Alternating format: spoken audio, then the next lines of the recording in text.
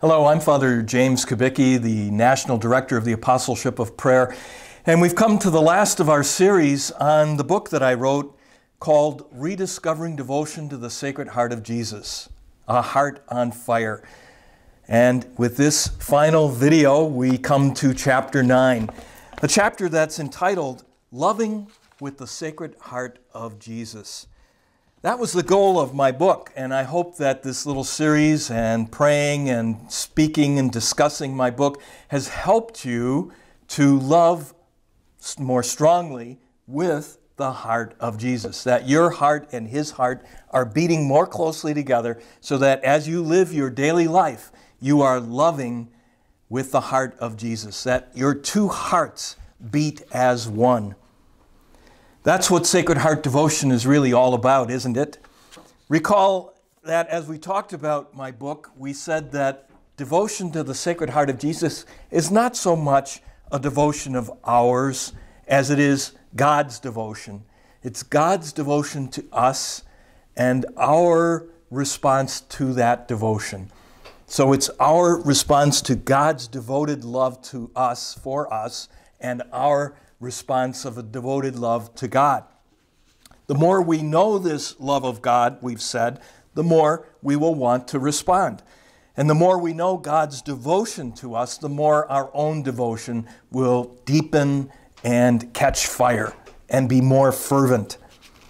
We also emphasize that Sacred Heart devotion is not one devotion among many, but the devotion of the church, because it's about the Eucharist.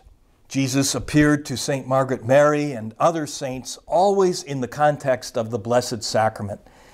And our devotion to the Sacred Heart of Jesus is directly related to the Eucharist.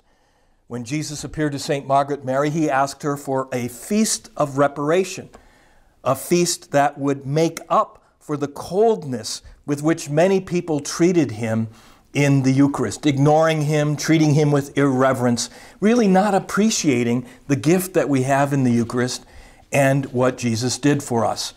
And so the Feast of the Sacred Heart, Jesus asked for that feast as a feast of reparation to be celebrated right after the Feast of Corpus Christi, the body and blood of Jesus Christ, the Eucharist. This devotion to the Sacred Heart of Jesus helps us to celebrate the Eucharist with more active participation, where we're not just participating physically, present, kneeling, sitting, standing, responding, singing, but that our hearts and our minds are engaged, that we're on fire with love for God. Remember Luke chapter 24, the story of Jesus appearing to the disciples on the road to Emmaus. And the first part talks about how Jesus explained the scriptures to them. And later they said, did not our hearts burn as he told us the scriptures and connected them to Jesus? And then they recognized him in the breaking of the bread. And that, we said, word and sacrament or sacrifice is the Mass, the Eucharist. And to help us enter more deeply into the Word, we said we should try to enter into the heart of Jesus, so that when we read the scriptures, we are thinking not only what did Jesus do, and we not only try to experience the stories, but we also want to go deeper into the heart of Jesus and ask ourselves, what was moving the heart of Jesus? What were the values and attitudes that he had? Because this is what we want. We want to have our hearts transformed so that we think and feel with the heart of Jesus. And then when we come to the second part of the Eucharist, the sacrifice, the sacrament, we said that this was a fulfillment of Ezekiel chapter 11 and chapter 36, where speaking through the prophet Ezekiel, God made that great promise, I will take from your bodies your stony, hard hearts, these hearts that are hardened by sin, and I will give you natural, human, loving hearts. And we ask, when was that ever fulfilled? Not until Jesus. Whose heart was that heart that God wants every human person to have, a natural, human, loving heart made in the image and likeness of God himself, like the heart of God. And Jesus In the Eucharist, when we receive him in Holy Communion, he comes to us body, blood, soul, and divinity, including his heart. And it's there that our hearts can be transformed by his heart, so that we not only take on his attitudes and feelings, but we actually have a new heart that transforms our hearts. And then we said, as we go forth from Mass, we live with those hearts transformed. And this is what the final chapter speaks about: living with the Sacred Heart of Jesus, loving with the Sacred Heart of Jesus, loving others with his heart. This chapter, I think, could be updated by some of the things that Pope Francis has said in the last couple years. And that's what I'd like to do now. As I wrote that final chapter, I talked about Pope Pius XII and his encyclical on the Eucharist. I talked about Pope Benedict. And now I'd like to talk about Pope Francis. There's the expression, building the civilization of love. This is an expression that St. John Paul used, Pope Benedict picked up on, and we could see in the writings of Pope Francis that we're called to build the civilization of love against a culture of death. But the way we can build this civilization of love is only if our hearts are transformed.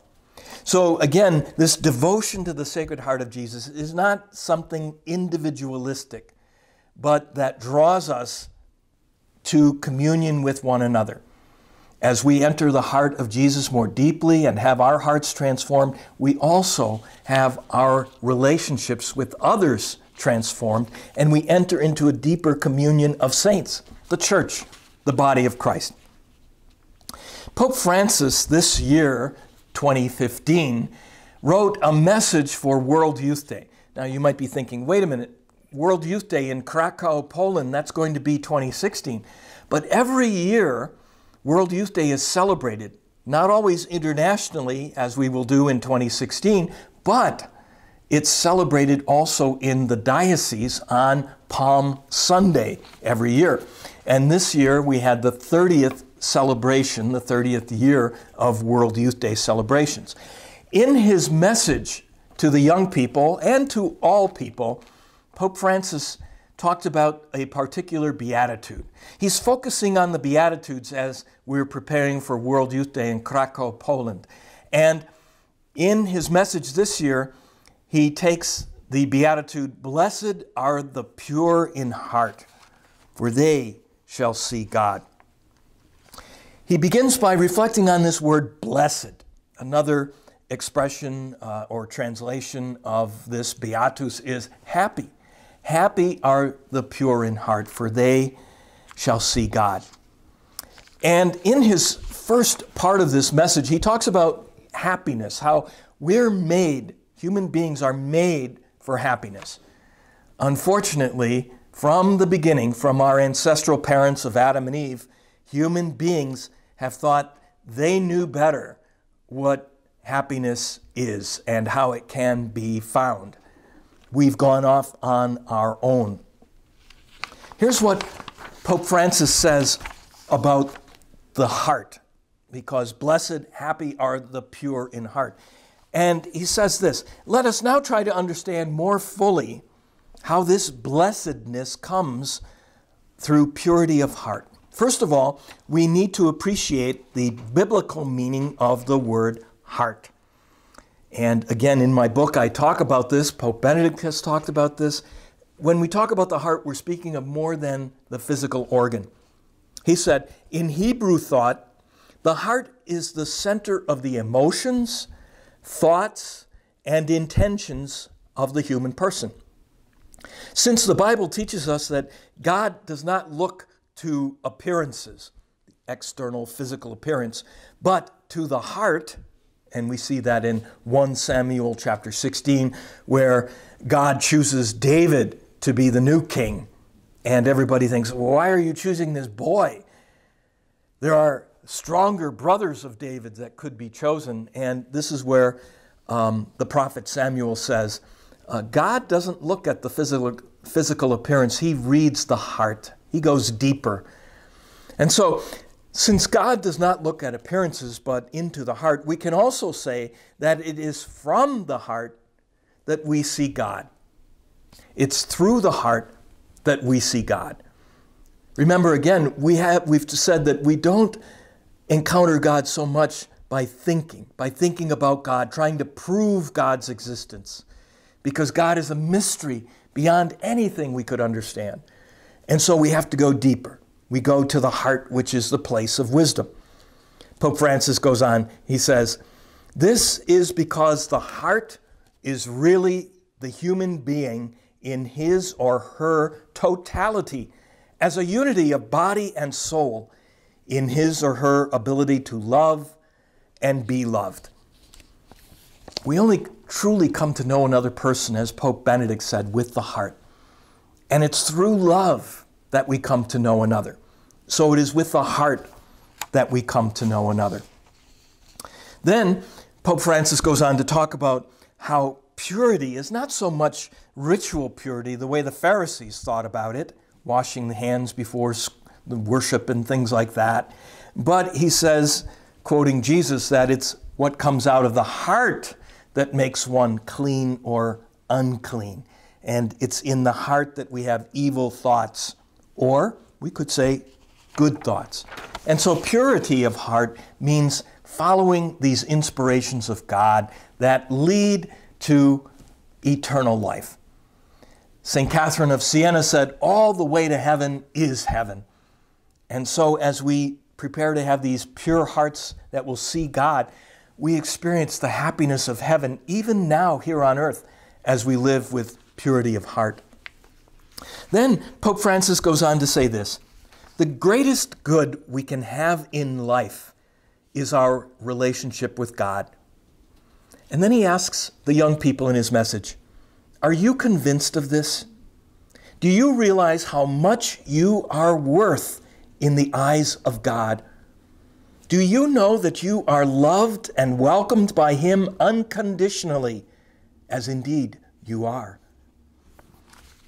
I heard it put this way once, that there's nothing we can do that would make God love us less.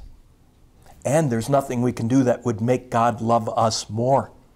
Because God is infinite love. And there's no more or less about infinite love or infinity. And God loves each individual as though that person were the only person who is the recipient of His love. So God loves us with this deep love. And that love changes us. It changes our hearts and makes us want to share that love with others. And so, Pope Francis says, "You young people are brave adventurers. If you allow yourselves to discover the rich teachings of the Church on love, you will discover that Christianity does not consist of a series of prohibitions which stifle our desire for happiness, but rather it's a project for life capable of captivating our hearts." I'm reminded of St. Augustine, who said, "You have made us for yourself, O Lord, and our hearts are restless until they rest in you." The Lord is the love of our lives, the one who calls us to this deep, personal, unconditional love that only He can give us. And that captivates our hearts, and we want to share that love with others. And so Pope Francis, in his message, says, live this beatitude. Be pure of heart, and in that way you will find your true happiness. Then, a few before this, last year in 2014, Pope Francis was speaking to a conference. It was a diocesan conference in Rome. And in his message to them, he was reflecting on a passage from Jesus' last discourse to the apostles at the Last Supper, the long chapters and teaching that we get after the Last Supper in John's Gospel, chapter 13 to chapter 17 and 18. And in there, Pope Francis is reflecting on the passage where Jesus says, "I will not leave you orphans." And the Holy Father, reflecting on our contemporary world, says, how orphaned people are, how abandoned and alone people are, how people feel their lives don't have meaning. And so he says this, our children, our kids suffer from orphanhood. Young people are orphans of a sure path to follow, of a teacher whom they can trust, of ideals that warm the heart, of hopes that sustain the effort of daily living.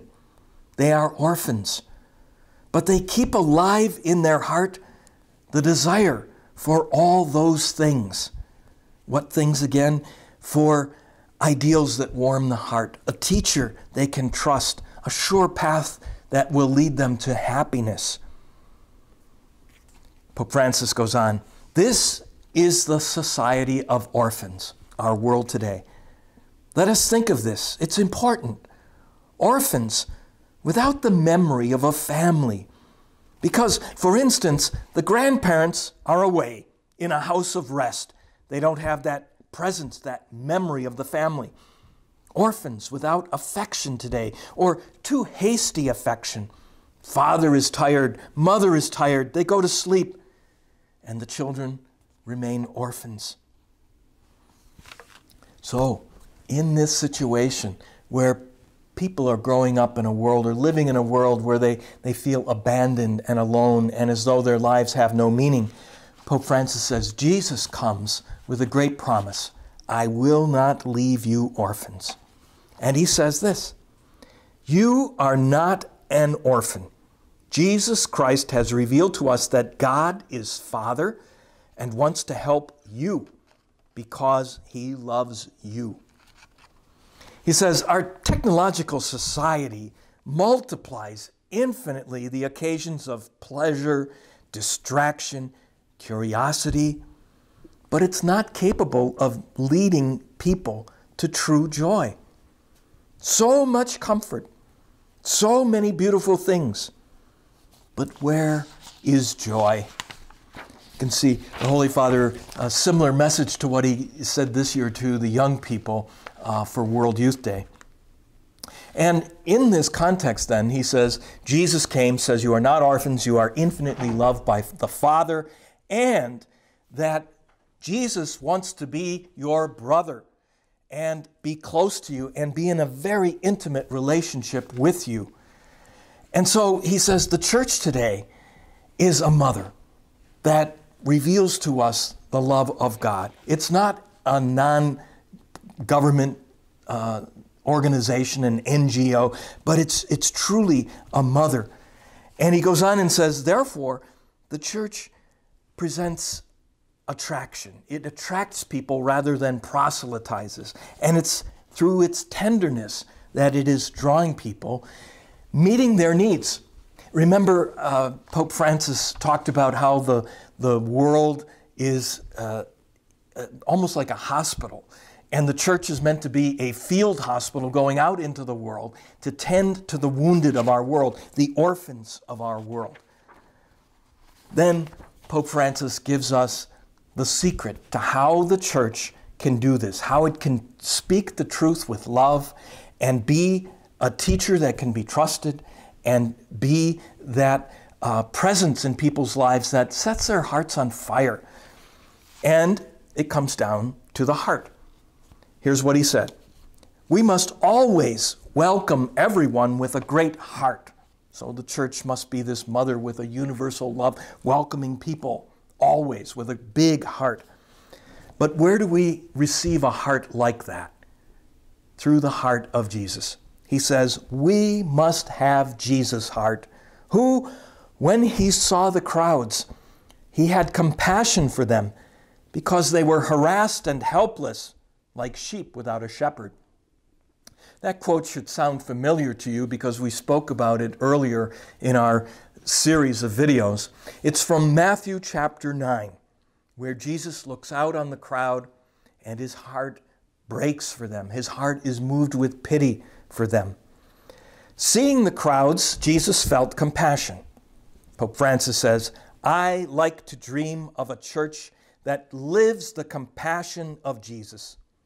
Compassion is to suffer with, to feel what the others feel, to share in their sentiments. It is the mother church as a mother that caresses her children with compassion. A church that has a heart without boundaries, but not just the heart, also the look, the gentleness of the look of Jesus. And that makes so much sense because, our faces reveal what's in our heart. If our hearts are full of anger, our faces will show that. If our hearts are sad, our faces will show that. If our hearts are filled with joy, our faces show that. And so Pope Francis says, only if our hearts are like the heart of Jesus will we, the body of Christ, be able to show to the world the gentleness, the tenderness of a mother who wants to guide her children to true happiness, to joy. This is the heart of Jesus that Pope Francis speaks about in his word, his speech to the Diocesan Conference in Rome in June of 2014. I have two more documents that I want to speak about in relation to Pope Francis' recent teaching about the heart. And one of them is from February 11th, 2015, where Pope Francis on the World Day of the Sick presented a message to the world about wisdom of heart. Now, February 11th is the feast of Our Lady of Lourdes, and it is now known also as the World Day of the Sick, a day when we pray for those who are ill, suffering from illness or disease, and for their caregivers, and that together they and we may find meaning in our suffering. And that's where the wisdom comes into play, wisdom of the heart. So Pope Francis says this wisdom, the wisdom of the heart, is no theoretical, abstract knowledge, the product of reasoning. Rather, it is, as St. James described in his letter, pure, peaceable, gentle, full of mercy and good fruits, without uncertainty or insincerity. Pope Francis comments, it is a way of seeing things infused by the Holy Spirit in the minds and the hearts of those who are sensitive to the sufferings of their brothers and sisters, and who can see in them the image of God. This is the wisdom of the heart. Not a hard heart that ignores suffering, that wants to run from it, but a heart that sees the image of God, Jesus, in anyone who is suffering and immediately responds. Remember in Matthew chapter 25, last judgment scene, Jesus said, whatever you do for the least of my brothers or sisters, you do for me. Those who cared for the poor, the sick, the imprisoned, didn't recognize Jesus there, but just naturally, with the compassion of their heart, responded to that suffering. It helps to be able to recognize in one who is suffering, Jesus suffering in and with that person. So he says, let us take up the prayer of the psalmist. Teach us to number our days that we may gain wisdom of heart, that we may gain a heart of wisdom. In other words, we don't have forever. Teach us to number our days aright. We're not going to live forever on this earth. And we're given this time, each precious day, each moment, in which our hearts either become more hard or become more like the heart of Jesus. Then Pope Francis talks about this wisdom of heart in several ways that, in a sense, are repetitive. He says, wisdom of heart means serving our brothers and sisters. He says, today, how many Christians show, not only by their words, but by lives rooted in a genuine faith, that they are eyes to the blind and feet to the lame. He calls this a great path of sanctification, that when we see sickness, disability, suffering, we reach out and care for the one in need. Wisdom of heart means first, serving our brothers and sisters. Secondly, he says wisdom of heart means being with our brothers and sisters. Time spent with the sick is holy time. In other words, we don't just give a donation, but we go to the person who is sick. One of the greatest gifts we can give to someone who is suffering is to not ignore them or to be afraid to approach them because we don't know what to say, but to be with them in their suffering, even when we don't have anything to say, but to be of support to them. He says, how great a lie lurks behind certain phrases which so insist on the importance of quality of life, so that they make people think that lives affected by grave illness are not worth living. You know, one of the greatest tragedies is to not suffer, but to suffer without any sense of meaning or purpose in that.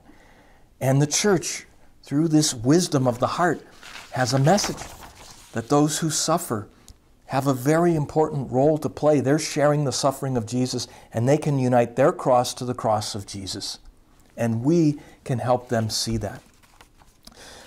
Wisdom of heart, Pope Francis goes on, means going forth from ourselves toward our brothers and sisters.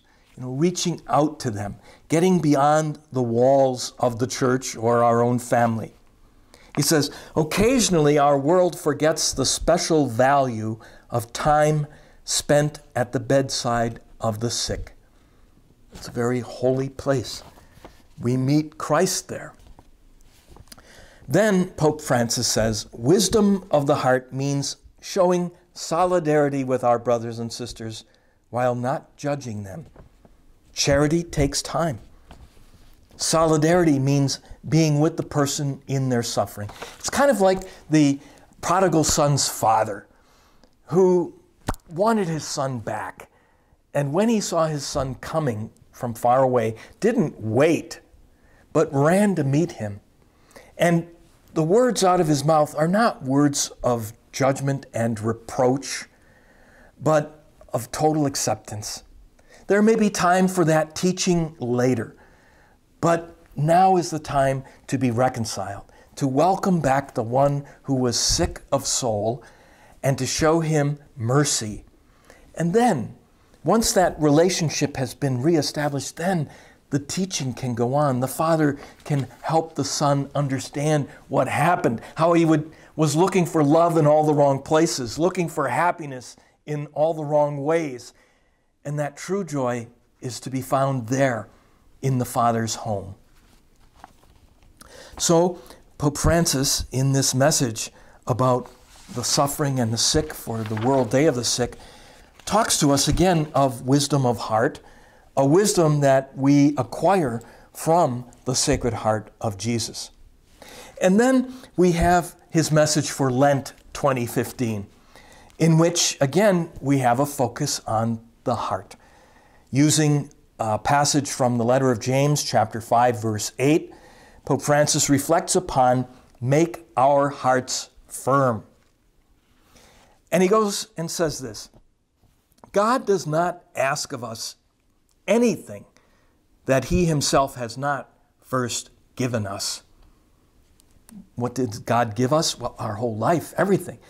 And on the cross, Jesus offered everything for us. So he doesn't ask of us anything more than what he himself has already given. He says, God is not aloof from us. Each one of us has a place in his heart. He knows us by name. He cares for us. And he seeks us out whenever we turn away from him. He is interested in each of us. His love does not allow him to be indifferent to what happens to us. And this theme of indifference is the focus for his message for Lent in 2015. He bemoans the fact that we live in a very selfish world. He says that as long as we're comfortable and we're not experiencing any kind of inconvenience or suffering, then we tend to want to ignore suffering around us. He says, our hearts grow cold As long as I am relatively healthy and comfortable, I don't think about those less well off. Today, this selfish attitude of indifference has taken on global proportions. And this is where the Holy Father said during Lent, we want our hearts to be converted, transformed, to go beyond this culture or globalization of indifference, to have hearts like Jesus that go out to those in need, that are moved with pity for those who suffer. He says, God is not indifferent to our world. And God shows this through us, the body of Christ. As Jesus is the Father's love made flesh in the world, so now we, joined to Jesus through the Eucharist, the body of Christ, are God's love made flesh in the world. God is not indifferent, nor are we. Then the Holy Father, in his message for Lent, goes on and talks about this need for our hearts to be formed and transformed. He puts it this way. He said, I would like to invite everyone to live this Lent, and we could say our whole lives, as an opportunity for engaging in what Benedict XVI called a formation of the heart. A merciful heart does not mean a weak heart. Anyone who wishes to be merciful must have a strong and steadfast heart, closed to the tempter, but open to God. A heart which lets itself be pierced by the Spirit so as to bring love along the roads that lead to our brothers and sisters. Make our hearts like yours, Lord. That's what Pope Francis desires, and that's the prayer he concludes his message with. He said, let us all ask the Lord, make our hearts like yours. This is a reference to one of the phrases in the Litany of the Sacred Heart. In this way, he says, we will receive a heart which is firm, merciful, attentive, and generous. A heart which is not closed, indifferent, or prey to the globalization of indifference. With this heart, then, our hearts transformed with the Sacred Heart of Jesus, loving with the Sacred Heart of Jesus, living in union with the Sacred Heart of Jesus, then, we can build the civilization of love. We can make the world a place like the place it was intended to be. God did not intend the world to be in the state it currently is in. God wanted everyone to have enough food, everyone to be cared for, no one to be ignored, abandoned, orphaned. And we now, as members of the body of Christ, living with the heart of Jesus and loving with the heart of Jesus, have this great opportunity and challenge and obligation to build the civilization of love. This is why we can say, as we conclude this series, and repeat what Pope Benedict said, that devotion to the Sacred Heart of Jesus is not something that is optional. Remember, we quoted this once before, that Pope Benedict, on the 50th anniversary of Pope Pius XII's encyclical on the Sacred Heart of Jesus, said that this devotion has irreplaceable importance and is indispensable for a loving relationship with God. Irreplaceable. There's no substitute. And, of course, other devotions help this devotion. As we said, Divine Mercy devotion is part of Sacred Heart devotion. It's a way that we exhibit our love for the heart of Jesus and knowledge of his love and mercy for us. And it's a way that we extend that mercy into the world and build the civilization of love. But it's all focused on Jesus and the Eucharist. And this devotion is indispensable for a living relationship. In other words, that it's not just a matter of saying a few prayers or consecrating one's family and then going on our different ways, but it's a way of living our lives in union with the heart of Jesus, with these transformed hearts, a living relationship, one day at a time. This is the key to Christian living. All the way to heaven is heaven. And we're here on earth on a journey to the kingdom of heaven, where the civilization of love will be fulfilled totally, and it will be complete. So along the journey, we help one another. Given the heart of Jesus, beating with and within ours, we love with the Sacred Heart of Jesus. Thank you for being part of our series. I'm glad to have had this opportunity to go a little deeper into our book, and now with this final summary chapter to go a little further, bringing to your attention some of the things that Pope Francis has said about the Sacred Heart of Jesus. And so, may the blessing of Almighty God, the Father, the Son, and the Holy Spirit descend upon you and remain with you forever. Amen.